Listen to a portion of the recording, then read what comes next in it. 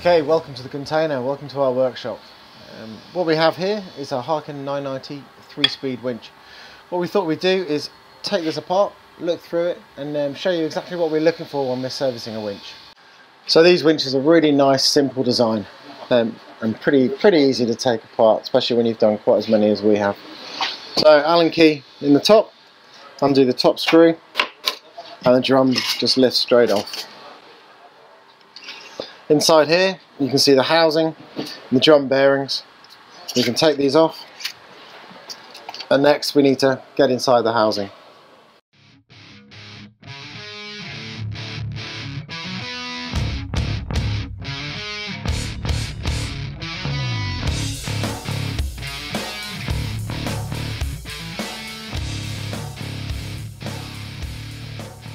Okay, so there's a number of things that we're going to be looking for when we service a winch. First thing, with the base on the boat, we're going to be looking for any sort of cracking or any problems that there might be with the base itself. And then all the gears will come off the boat and come back here to the workshop. When we're looking at the gears themselves, we're looking for any deformation or any galling on the gear teeth. Okay, so the other things we'll be looking at in the winch is the bearings. If I lift the final pinion off here, you can see underneath we have a number of roller bearings. These take all the load over the final pinion. On these we're basically going to just feel around and make sure that all the little plastic parts there holding the roller bearings are in place, and also we're going to be looking at the bearing itself just to make sure there's no galling or marks on that bearing. Okay, as you can see here, this gear's actually got a little bit of galling on there. This can happen over time, and it's basically, all these winches are fully lubricated with Harken grease, but there's so much water running through the boat that can come off over time, and this is just due to the load that the winches see.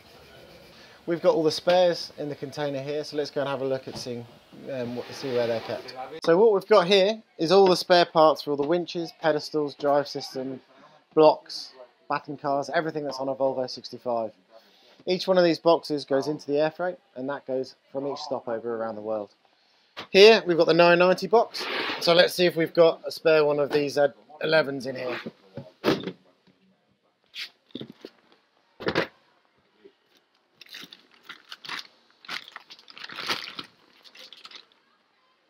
Perfect.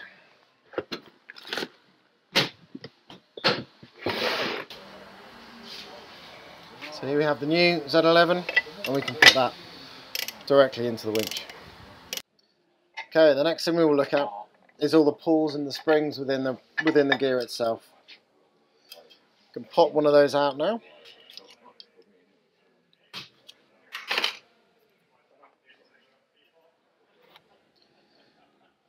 The pull and the spring is working all the time, so these do wear out over time. So most of the time we'll swap these out at each stopover. With the pulls, they're under a lot of load all the time, so we want to really make sure there's no cracking around here. The other thing we're looking for is any stretch within these pull pockets. The nice way of finding out if there's been any stretch in there is by using a really simple tool. The design tolerance on these is set, so we know that this one should fit, and if this one fits, it's too stretched and we can't use it.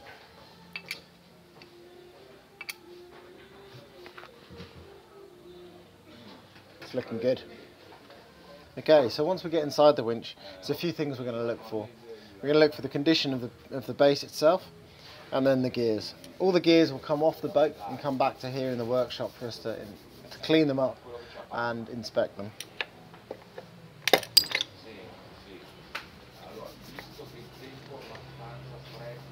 And all the gears will go over into the parts washer to be washed. Okay, so everything's now cleaned and inspected, and we're just going to show you exactly how we put all that back on the boat. Obviously the base is usually onto the boat, but just for demonstration purposes we'll just do it here for you. So first of all we're going to look at this ratchet gear, and we're going to need to grease up all the gears, and we're going to put some oil onto the pulls. So just applying Harken grease here. The key is not to put too much on. If you put too much grease onto the winch, the grease will disperse around and go into the pools, and then they stick. So by putting a small amount of grease on each tooth, that will protect the gear, but mean it will not spread around the winch. Notice also at the moment, I'm moving the brush from this side to this side, not from this side to this side. Reason being, if we get any lumps of grease like that, they're away from the pools and we can just easily brush them away. So we're now going to add the Harken pool oil to each pool. Just squeezing it in behind the pool and working it into the pool.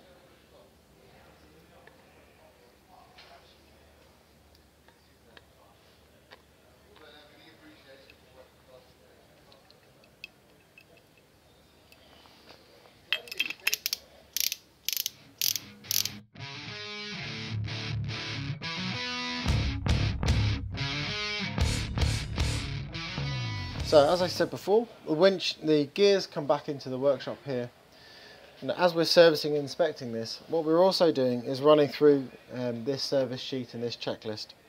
It's got a number of different jobs. The first one, as I said, is a checklist, so we can run through this and make sure that everything that we're doing, everything we need to look for within the winch is ticked off. So we've already looked at the drum, so we can tick all the different elements there. On the checklist itself, we've got a green and an amber and a red section. Green means everything's okay, and if we see any problems or if we need to change out a part, we'll tick the red section.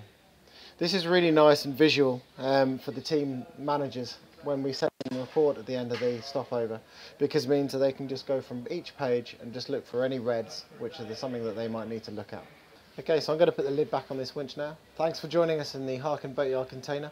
If you've got any questions about your own winches, just drop us a note and we'll get back to you as soon as we can.